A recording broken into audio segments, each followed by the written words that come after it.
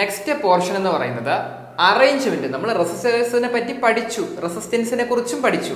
നമ്മൾ എങ്ങനെ ഈ റെസിസ്റ്റേഴ്സിനെ സർക്യൂട്ടിൽ അറേഞ്ച് ചെയ്യുന്നു എന്നതിനെ പറ്റിയാണ് നമുക്ക് അടുത്ത് പഠിക്കേണ്ടത്. Arrangement of resistors in circuits. അതിൽ ഒന്നാമത്തവനാണ് ആര്? Series connection. മലയാളത്തിൽ ശ്രേണി രീതി എന്ന് പറയും. ശ്രേണി രീതി, അതുപോലെ പാരലൽ കണക്ഷന് സമാന്തര രീതി എന്നൊക്കെ പറയും. അപ്പോൾ സീരീസ് കണക്ഷനാണ് നമുക്ക് ഒന്നാമതായിട്ട് പഠിക്കേണ്ടത്. ശ്രേണി രീതി എന്നൊക്കെ പറയും. ഓക്കെ, എന്താണ് ഇതിന് ചെറിയൊരു എന്ത് കൊടുക്കുക, ഒരു ഡിസ്ക്രിപ്ഷൻ കൊടുക്കാം നമുക്ക്. When A circuit is completed by connecting the resistors one after the other, it is called series connection.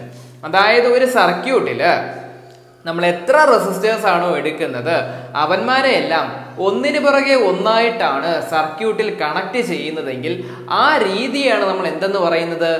Series connection എന്ന് പറയുന്നത്, അല്ലെങ്കിൽ മലയാളത്തിൽ ശ്രേണി രീതി എന്ന് പറയുന്നത്. അതായത് when a circuit is completed by connecting the resistors one after the other, it is called series connection. അതായത് നമ്മളിവിടെ രണ്ട് റെസിസ്റ്റേഴ്സ് ആണ് എടുത്തിരിക്കുന്നത് ഈ സർക്യൂട്ടിൽ. R1 എന്ന റെസിസ്റ്റർ, R2 എന്ന റെസിസ്റ്റർ. നിങ്ങൾ നോക്കി നോക്ക് സർക്യൂട്ടിൽ എങ്ങനെയാണ് അവരെ കണക്ട് ചെയ്തിരിക്കുന്നത്? ഒന്നിന് പിറകെ ഒന്നായിട്ടല്ലേ, ഒരേ നിരയിലല്ലേ കണക്ട് ചെയ്തിരിക്കുന്നത്. ഈ ഒരു അറേഞ്ച്മെന്റിനെയാണ് നമ്മൾ എന്തെന്ന് പറയുന്നത്? സീരീസ് കണക്ഷൻ എന്ന് പറയുന്നത്. അതുപോലെ തന്നെ when resistors are connected in series, നമ്മൾ ഇങ്ങനെ സീരീസ് ആയിട്ട് റെസിസ്റ്റേഴ്സിനെ കണക്ട് ചെയ്യുമ്പോൾ ഇവിടെ എന്ത് സംഭവിക്കുന്നു? ദ പൊട്ടൻഷ്യൽ ഡിഫറൻസ്, നമ്മൾ കൊടുത്തിരിക്കുന്ന പൊട്ടൻഷ്യൽ ഡിഫറൻസ് എത്രയാണ് ഇവിടെ? V എന്ന പൊട്ടൻഷ്യൽ ഡിഫറൻസ് ആണ് നമ്മൾ അപ്ലൈ ചെയ്യുന്നത്.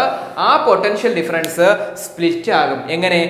R1 അക്രോസ് ആയിട്ട് V1 പൊട്ടൻഷ്യൽ ഡിഫറൻസും R2 അക്രോസ് ആയിട്ട് V2 പൊട്ടൻഷ്യൽ ഡിഫറൻസും ആയിരിക്കും നമുക്ക് കാണാൻ സാധിക്കുന്നത്. അപ്പോൾ നമ്മൾ കൊടുക്കുന്ന potential difference R1 across V1 ആയിട്ടും R2 അക്രോസ് V2 ആയും സ്പ്ലിറ്റ് ആകുന്നു. അപ്പോൾ total potential difference will be the sum of V1 and V2. Total potential difference എന്ന് പറയുന്നത് ആരുടെ സം ആയിരിക്കും? Some of individual potential differences V1 and V2. അപ്പോൾ property മനസ്സിലായല്ലോ, ഇത് ഇമ്പോർട്ടൻ്റ് ആണ്. ഇതേ പ്രോപ്പർട്ടി വെച്ചിട്ടാണ് നമ്മൾ ഓംസ് ലോ ഉപയോഗിച്ച് അവൻ്റെ എഫക്റ്റീവ് റെസിസ്റ്റൻസ് ഡിറൈവ് ചെയ്യേണ്ടത്. അപ്പോൾ ക്ലിയർ ആണല്ലോ. When resistors are connected in series the potential difference V gets divided. അപ്പോൾ ക്ലിയർ ആണല്ലോ എന്താണ് ശ്രേണി രീതി അല്ലെങ്കിൽ സീരീസ് കണക്ഷൻ എന്ന് പറയുന്നത്? When a circuit is completed by connecting the resistors one after the other, it is called series connection. അപ്പോൾ എന്താണ്? ഒരു സർക്യൂട്ടിൽ റെസിസ്റ്റേഴ്സ് ഒന്നിനു പുറകെ ഒന്നായിട്ടാണ് കണക്ട് ചെയ്യുന്നതെങ്കിൽ അത്തരത്തിലുള്ള അറേഞ്ച്മെന്റിനെയാണ് നമ്മൾ എന്ത് പേരിട്ട് വിളിക്കുന്നത്? സീരീസ് കണക്ഷൻ എന്ന് പേരിട്ട് വിളിക്കുന്നത്. ഒരു എക്സാമ്പിൾ വരച്ച് കാണിക്കാൻ പറ്റത്തില്ലേ? രണ്ട് റെസിസ്റ്റേഴ്സ് ആണെങ്കിൽ ഇവർ എങ്ങനെ കണക്ട് ചെയ്യണം? ഒന്നിനു പുറകെ ഒന്നായി കണക്ട് ചെയ്യണം. അതുപോലെ ഒരു പൊട്ടൻഷ്യൽ ഡിഫറൻസ് V നിങ്ങൾ അപ്ലൈ ചെയ്യണം. അതുപോലെ എന്താ? കറണ്ട് ഞങ്ങൾക്ക് ജസ്റ്റ് ഒന്ന് കാണിക്കണം, അത്രേ ഉള്ളൂ. അടുത്തെന്താ? When resistors are connected in series എന്താ സംഭവിക്കുന്നത്? പൊട്ടൻഷ്യൽ ഡിഫറൻസ് ഓരോ റെസിസ്റ്റേഴ്സിനെ അക്രോസ് ആയിട്ട് സ്പ്ലിറ്റ് ആകും.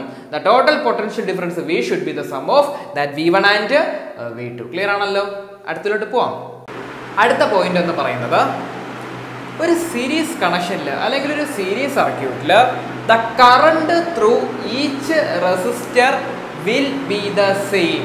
അതായത് റെസിസ്റ്ററിൽ കൂടെ എല്ലാ റെസിസ്റ്ററിൽ കൂടെ പോകുന്ന കറണ്ടും തുല്യമാണ്. നിങ്ങൾ ഈ ഒരു സ്മോൾ സർക്യൂട്ട് ഒന്ന് ആലോചിച്ച് നോക്കുക. നേരെ നമ്മൾ ബിഗ് ആയിട്ട് വരച്ച സർക്യൂട്ടാണ് ചെറുതാക്കി വരച്ചിരിക്കുന്നത്. R1 എന്ന റെസിസ്റ്റർ ഉണ്ട്, R2 എന്ന റെസിസ്റ്റർ ഉണ്ട്.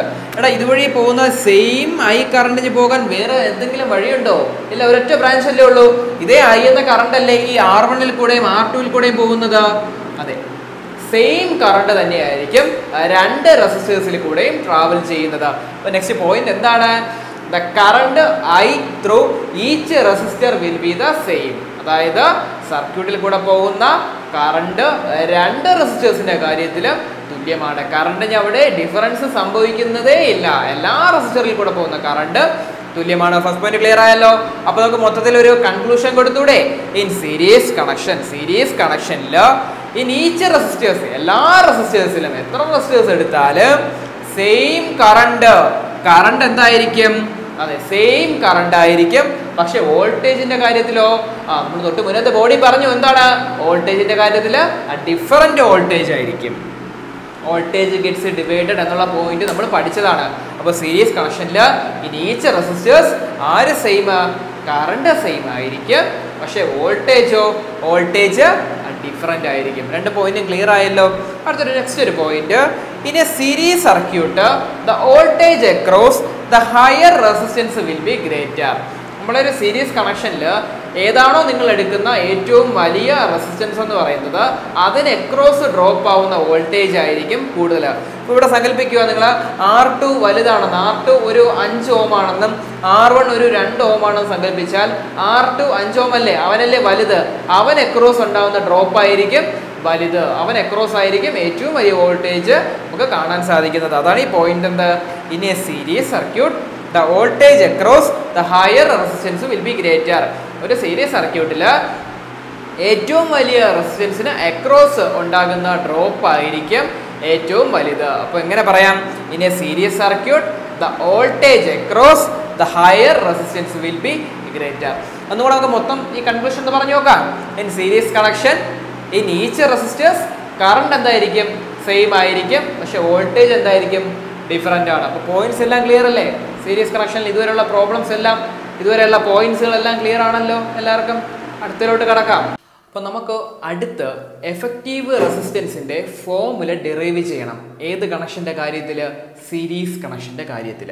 സബല പ്രതിരോധം എന്ന് പറയും എഫക്റ്റീവ് റെസിസ്റ്റൻസ്. നമുക്ക് എന്തറിയാം? നമുക്കൊരു കണ്ടീഷൻ അറിയാം. എന്താണ്? V equal to V1 plus V2. ഇതാണ് നമുക്ക് അറിയാവുന്ന condition. We know that V equal to V1 plus V2. നമുക്കൊരു കാര്യം കൂടെ അറിയാം. അക്കോർഡിംഗ് ടു ഓംസ് ലാ,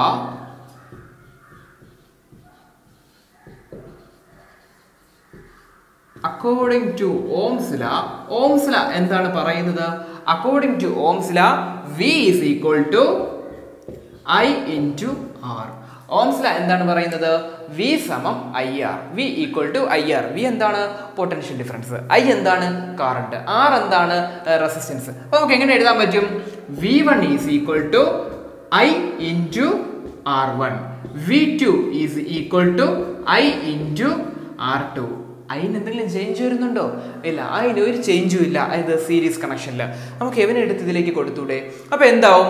V equal to V1 plus V2. എങ്ങനെ ചേഞ്ച് ആവും? V എന്താണ്? IR ഈക്വൽ ടു V1 എന്താണ്? IR1 പ്ലസ് V2 എന്താണ്? IR2. ഇത്രയും ഓക്കെ അല്ലേ? V is equal to V1 plus V2. IR is equal to IR1 plus IR2. Okay, left side IR തന്നെയാണ് equal to. ഇവിടെ രണ്ടിടത്ത് നമുക്ക് I കോമൺ എടുക്കാമല്ലോ. അതെ, I കോമൺ എടുക്കാം.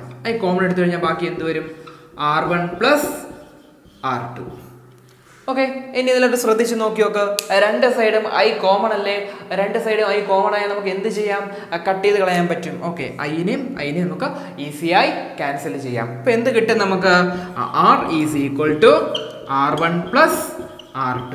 അതായത് ഒരു സീരീസ് കണക്ഷനിലെ എഫക്റ്റീവ് റെസിസ്റ്റൻസ് എന്ന് പറയുന്നത് എന്തായിരിക്കും? നമുക്ക് എങ്ങനെ എഴുതാം? എഫക്റ്റീവ്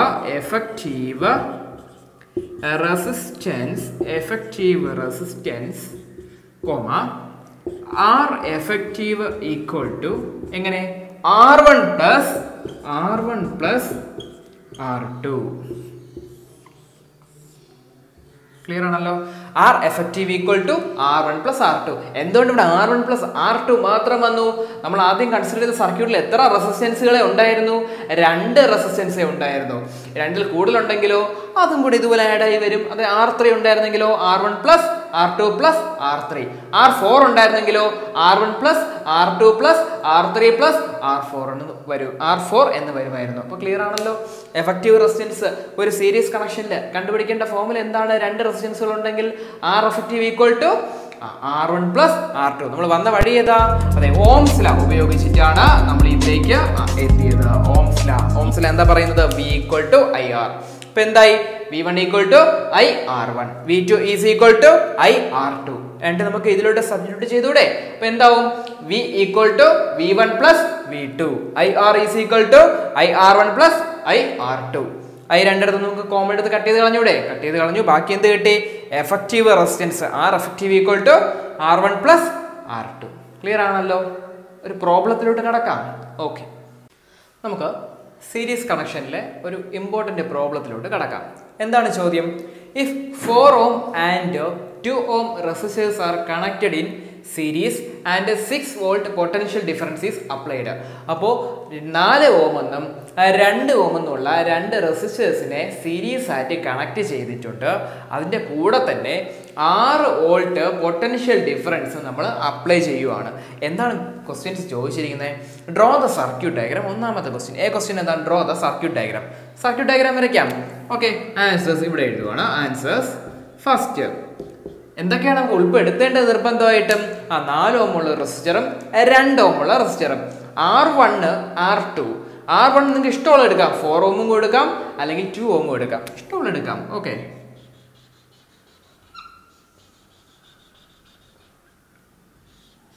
ഒരു സ്വിച്ച് നമുക്ക് കണക്ട് ചെയ്യാം. ഒരു സെല്ല് വയ്ക്കണം. കാര്യം 6 വോൾട്ട് എന്നവർ പറഞ്ഞിട്ടുണ്ട്. സെൽ എത്ര? 6 volt. 6 volt potential difference provide ചെയ്യുന്നുണ്ട്. 6 വോൾട്ട് ബാറ്ററി അല്ലെങ്കിൽ സെല്ല്. അതുപോലെ ഇത് R1. R1 equal to 4 Om. R2 is equal to 2 ഓം. ഒന്നാമത്തെ ക്വസ്റ്റ്യൻ കഴിഞ്ഞു. എന്താണ് അവർ പറഞ്ഞിരിക്കുന്നത്? Draw the circuit diagram. തന്നിരിക്കുന്ന ഡാറ്റ വെച്ചിട്ട് നമ്മളൊരു സർക്യൂട്ട് ഡയഗ്രാം വരച്ചു. വേണമെങ്കിൽ നമുക്കൊരു കറണ്ട് ഫ്ലോയും കൂടെ കാണിക്കാം. കറണ്ട് ഫ്ലോയും കൂടെ കാണിച്ചു. ആദ്യത്തെ പാർട്ട് ഓവർ. രണ്ടാമത്തെ ക്വസ്റ്റ്യൻ എന്താണ്? Find the effective resistance. Effective resistance series കണക്ഷനിൽ കണ്ടുപിടിക്കേണ്ട ഫോർമുല എന്താണ്? R effective equal to R1 plus R2. R1 plus R2. എന്താണ് R1? എത്രയാണ് R1? 4 ഓം. R2 എത്രയാണ്? 2 ഓം. അപ്പോൾ 4 ഓം പ്ലസ് 2 ഓം ഈക്വൽ ടു 6 ഓം. ഇതാണ് effective resistance. Second problem clear ആയില്ലേ? Effective resistance series കണക്ഷനിലെ കണ്ടുപിടിക്കേണ്ട formula എന്താണ്?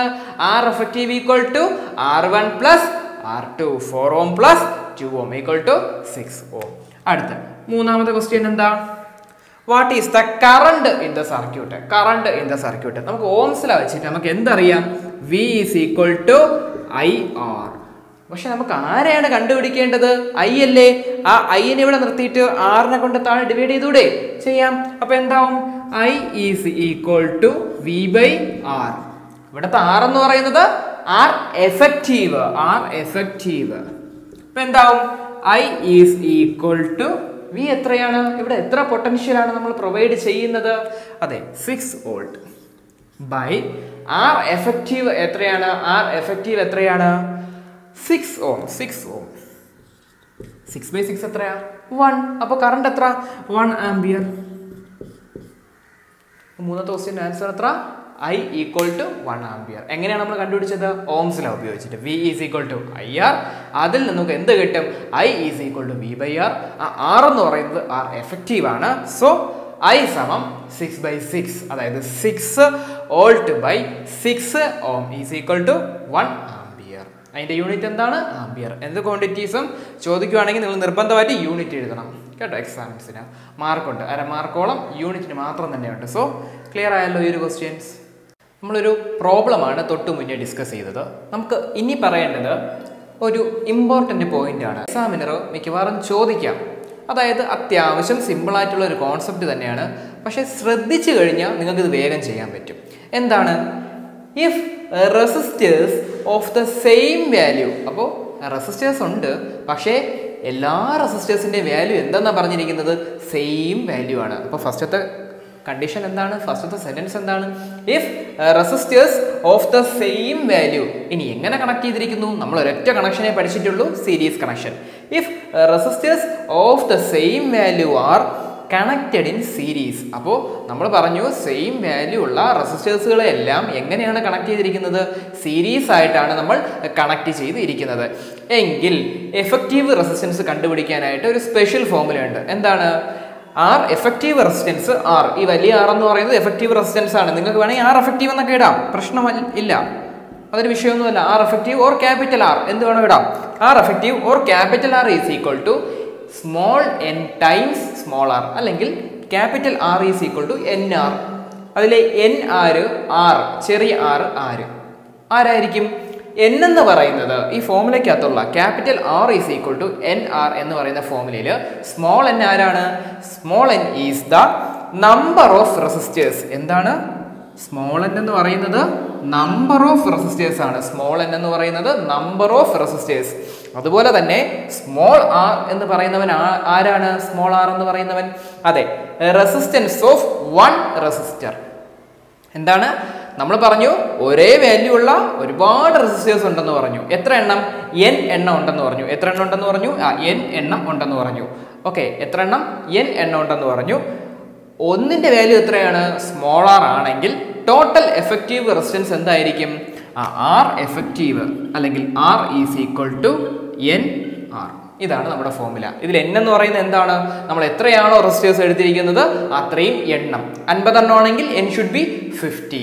Small r എന്ന് പറയുന്നത് നിങ്ങൾ പറഞ്ഞ പോലെ എല്ലാ റെസിസ്റ്റേഴ്സും സെയിം വാല്യൂ അല്ലേ? അപ്പോൾ ഒരെണ്ണത്തിന്റെ വാല്യൂ ആണ് എത്രയെന്ന് പറയുന്നത്? ആ സ്മോൾ r എന്ന് പറയുന്നത്. ഓക്കെ, ഒരു പ്രോബ്ലത്തിൽ ചോദിക്കുവാണ് റെസിസ്റ്റൻസ് 2 ഓം ആണ്. 2 ഓം ഉള്ള 50 റെസിസ്റ്റേഴ്സ് എടുത്തിരിക്കുകയാണെങ്കിൽ, സീരീസ് കണക്ഷൻ ആയിട്ട് എടുത്തിരിക്കുകയാണെങ്കിൽ എഫക്റ്റീവ് റെസിസ്റ്റൻസ് കണ്ടുപിടിക്കാൻ പറഞ്ഞാൽ നിങ്ങൾക്ക് എളുപ്പത്തിൽ കണ്ടുപിടിച്ചൂടെ? എത്രയാണ്? r ഈസ് ഈക്വൽ ടു ഞാൻ പറഞ്ഞല്ലോ 50 എണ്ണം 2 ഓം. 2 ഓം ഉള്ള 50 റെസിസ്റ്റേഴ്സ് എടുത്താൽ അപ്പോൾ എത്ര വരും? n എത്രയായിരിക്കും? 50 ഇൻറ്റു എത്ര ഓം ആണ് നമ്മൾ എടുത്തത്? 2 ഓം ഉള്ള 50 എണ്ണം, അപ്പോൾ 2. അപ്പോൾ എഫക്റ്റീവ് റെസിസ്റ്റൻസ് എത്ര കിട്ടി? 100 ഓം. ക്ലിയർ ആയല്ലോ? ഇങ്ങനെ വേണം ഈ പ്രോബ്ലം വന്നു കഴിഞ്ഞാൽ അപ്രോച്ച് ചെയ്യേണ്ടത്. അപ്പോൾ നമുക്ക് ഒന്നും കൂടെ പറയാം. If resistors of the same value are connected in series. Okay, ഇപ്പോൾ സീരീസ് ആയിട്ട് സെയിം വാല്യൂ ഉള്ള റെസിസ്റ്റേഴ്സിനെ നമ്മൾ കണക്ട് ചെയ്തിരിക്കുകയാണെങ്കിൽ ടോട്ടൽ എഫക്റ്റീവ് റെസിസ്റ്റൻസിന്റെ ഫോർമുല എന്തായിരിക്കും? R effective or capital R is equal to NR. ഇതിൽ n എന്ന് പറയുന്നത് എന്താണ്? എത്രയാണോ നമ്മൾ എടുത്തിരിക്കുന്ന റെസിസ്റ്റേഴ്സ് അതിന്റെ എണ്ണമാണ് സ്മോൾ n എന്ന് പറയുന്നത്. സ്മോൾ r എന്ന് പറയുന്നത് ഒരു റെസിസ്റ്ററിന്റെ വാല്യൂ ആണ് സ്മോൾ r എന്ന് പറയുന്നത്. ഫോർമുല എന്തായിരിക്കും? R is equal to NR. Clear ആണല്ലോ?